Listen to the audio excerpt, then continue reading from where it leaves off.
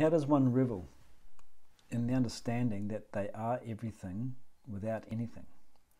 How does one learn to appreciate not the adding or chasing of desires, but the understanding that we are whole? This is hard to accept, and it is hard to convince others. Okay, this is one of the central principles of Vedanta philosophy. In fact, it's one of the central principles of all wisdom traditions. The idea that we are whole and we are complete. So this is very clearly at odds with our day-to-day experience. We experience a sense of non-wholeness. How do we know we experience this non-wholeness? We chase objects of desire. So when we are chasing objects of desire, we are holding this attitude: when I get that, I'll be happy.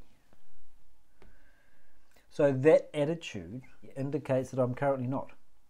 I'm not yet completed. I'm not yet satisfied. Satisfaction, completeness will come when I get that object. So we experience non-wholeness.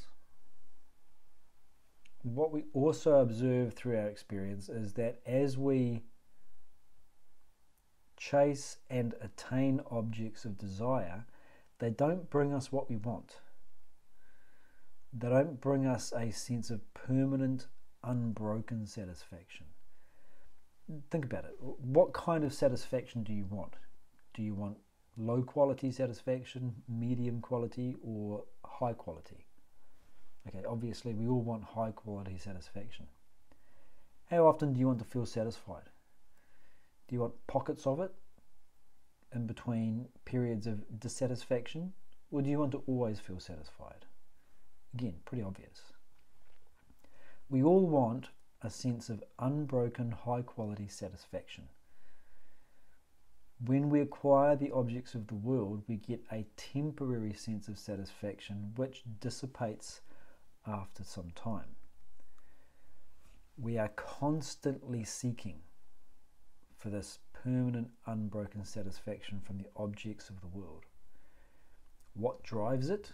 What drives this ongoing search for satisfaction? To help us answer this, we go to an analogy. So this analogy is presented by Swami Parthasarthi in a number of his texts. It's that of a coiled spring. So if you take a spring and compress it, what do you observe against your hand? There's a pressure, there's a tension in that spring. It's seeking to return to its original state. And when you release the spring to its original length, there's no pressure, there's no tension. So how is this relevant? We feel pressurized, we feel tension. We want to get to some rest state. So the analogy here is saying that just as the spring has its original rest state and it gets compressed out of it, so too the individual, you, me, has an original rest state, and that we get distorted or twisted out of it. That rest state is our essential self. Essential self as opposed to a non-essential self. So how do we understand this? Think of any of the roles or the identities that you occupy. Mother, father, son, daughter, boss, subordinate, citizen, player, whatever you happen to be. All of these different roles. At different times you wear different hats. No single one of them entirely defines you. It's not essentially what you are. Yes, I'm a mother or a father, but that's not essentially what I am. This idea of an essential self refers to an identity that lies within, which is present in all of your other identities. It is the basis for all of them. That essential self is said to be whole and complete. The problem is that we fall out of identification with that and instead begin to identify with non-essential selves, or a false self, which we also call ego. So it is the ego that believes itself to be incomplete and then craves objects of the world with the fond hope that they will complete you. This lack of wholeness is an illusion. What's happening is that we are seeing ourselves through thought. And we see the same sort of thing in a relative way all the time. You may have heard of the phrase self-limiting beliefs. So someone has the limiting belief, oh, I can't sell, I can't be a salesperson, I'm no good at it. That's an identity. I am someone who cannot sell. Where did they get that from?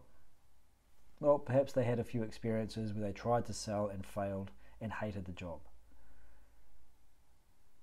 If they had been put through a different experience, a different kind of training, a different kind of support network, if they were selling something they truly believed in, then they may have been more successful as a salesperson. And then their belief would be, I'm a good salesperson. We are seeing ourselves through thought, rather than seeing ourselves as we are directly. The desire that we then experience expresses with the sense of I lack such and such. I am whole, I am complete. This is the idea. How do you revel in that? Okay. First thing we need to do is to set aside time for practice. We've got to make this a priority. And there's different aspects of practice that I'll touch on, not especially deeply here, just as a way of introducing them. If there are more questions, then feel free to email them through. The first is reflection. The first is to understand the nature of desire itself. If you look at this small graph on the right hand side, what have we got? We've got a depiction of the level of pleasure that you get compared to the amount of contact that you have. The more you contact something, there is a diminishing return. Take something like food. The example we often draw on is mangoes. First mango of the season is amazing. The next one a few hours later is good, but not as good. If you have another one a couple of hours later again, the taste is still there, but it's not as enjoyable. The pleasure goes down over time. So there is a diminishing return. When I get the object of desire, I'm satisfied for a while, and then I want something else, or I want something more. We adapt to the new circumstance.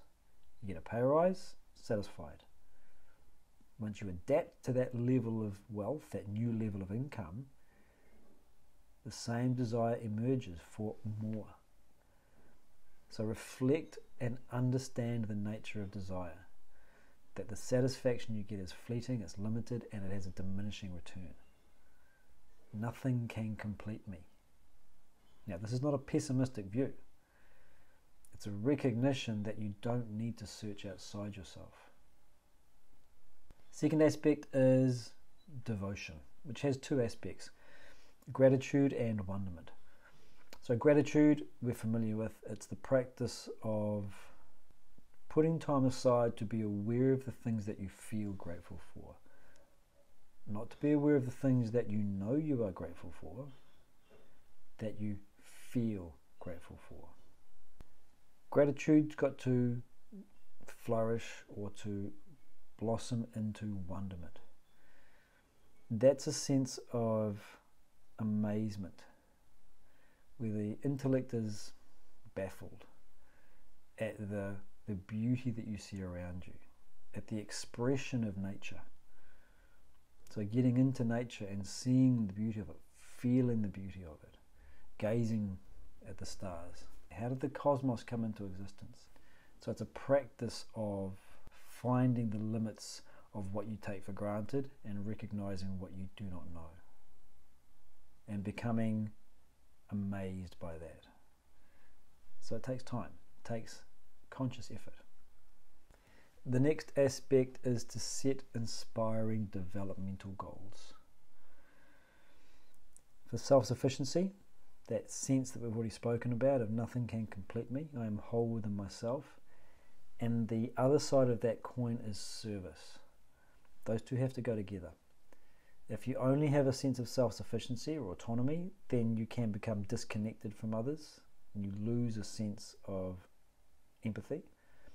So service extends your well-being, extends your autonomy out towards others. So you are both self-sufficient within and connected.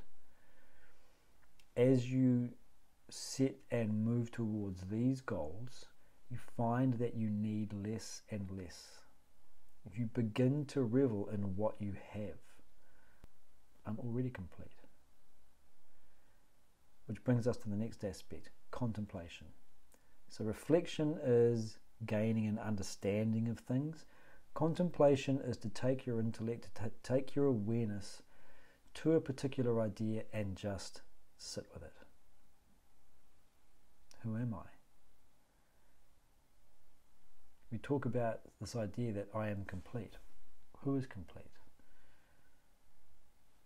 Who is being referred to when it's said that I am complete? Who is this person thinking about this? The answer to that question is not given in language.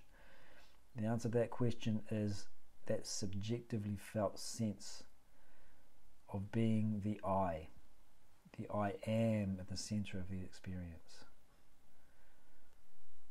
It's reflecting, it's contemplating on the notion that in this present moment, nothing is missing. It's only when we look to the past, it's only when we look to the future that we have a sense of things being incomplete. In the present moment, everything is complete. Everything is what it is. It's an acceptance of the present. And that's the only safe place to be with regards to the wandering mind and the agitation that it causes. So look deeply into the present moment. What's missing? As you contemplate upon yourself, as you contemplate on the present, the slice of present that you occupy, you begin to recognize that everything is as it ought to be. Now that doesn't mean that you don't act towards change. Both of these things coexist. The final aspect here is to just fulfill your obligations. Do what you believe to be right and hang the consequences. It's when we are trying to act for the ego that we fall out of line with this. We don't do what we ought to do. We do what we think will get us what we want. Forget what you want. Just think about what the right thing to do is and do that. And the final aspect of the question is don't try to convince others. It's not important to convince others. It's something that you adopt for your own reflection, for your own well-being. If someone asks you the question, then by all means, attempt to explain it the best way you know how. If you don't understand it, then admit you don't know and don't try. There's a great verse in the Bhagavad-Gita that describes this principle beautifully. He says, "Let not the wise man unsettle the minds of the ignorant attached to action. Acting united with the self, let him render all actions attractive." So what's he saying here? Those attached to action are attached because there is strong desire and the belief that this will make me satisfied. If you try to force your other ideas or opinions or ideologies on them, it has a counterproductive effect. They'll reject it because it doesn't make sense, and any benefit that there might have been will be lost. Instead, do what? Just act in your own way, feeling complete, with that sense of fulfillment. When you do that, your actions will look attractive, and then you may get inquiries. Then you can speak. How does one revel in the understanding that they are everything without anything? You've got to work towards that understanding. Accept that it might be true. At the moment we don't know that it is true. but imagine the scenario in which it is. Understand what it means, and then simply sit with the principle. How do you learn to appreciate not the adding or chasing of desires, but the understanding that we are whole? Recognize the limitation of chasing and acquiring objects of desire. It's hard to accept, and it's hard to convince others. Yes. It's hard to accept, but with time and with effort towards our growth, it becomes more clear that you need less and less to make you happy. It's hard to convince others, which is good, because you shouldn't be trying anyway.